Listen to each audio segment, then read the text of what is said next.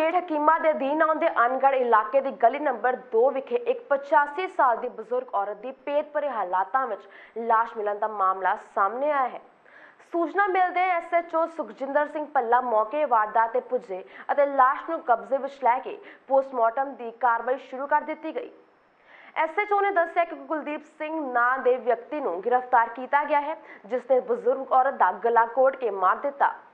Police मामले की तफ्तीश में जुट गई है। अज 5 बजे के करीब मैंने फोन आया चौकीदार annghar का कि गली नंबर 2 annghar एक माता की मौत हो गई। मैं समेत फोर्स नाल ही असीं मौके पर पहुँच गए हाँ। गली नंबर 2 माता की डैड बॉडी अंदर पई सी। जो पता लगा कोई अननोन बंदा, जिसका बाद इन्होंने उस वेले ट्रेस कर लिया सी, बंदा मौके पर ही फड़ लिया सी।